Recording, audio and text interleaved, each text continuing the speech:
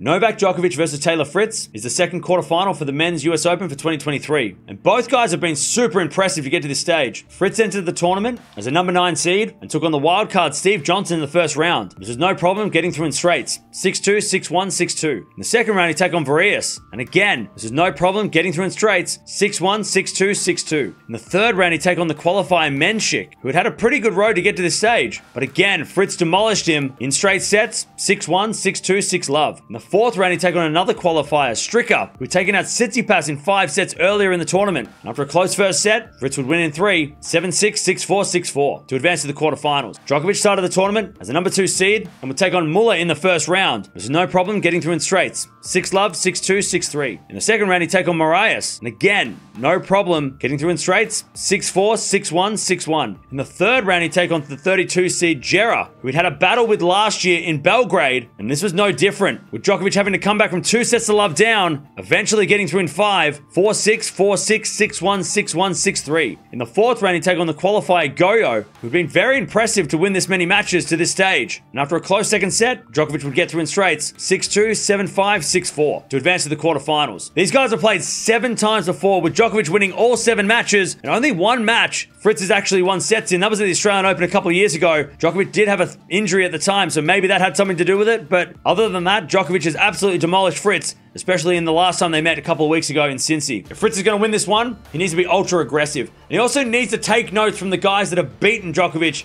in recent times, or at least pushed Djokovic in recent times. He also needs to serve really well, otherwise he's going to be toast. If Djokovic is going to win this one, he just needs to do what he does. Just get the crowd out of his head as well, because of course the crowd is going to be a big factor in this one for Fritz. But make sure Djokovic doesn't let the crowd get to him. The crowd can be rowdy and sometimes a little disrespectful. This is going to be such a fun matchup, and let's just hope that Fritz can make a difference than he did 2 weeks ago. Let's hope he can maybe get a set. I don't know if he will, though. I'm going to go Djokovic in 4. Maybe Fritz gets a set because he hasn't lost a set all week, but I just feel like Djokovic head-to-head's way too one-sided. And 7-0, 6-love in the last match they played. Very hard to pick Fritz, but I'd give him a set.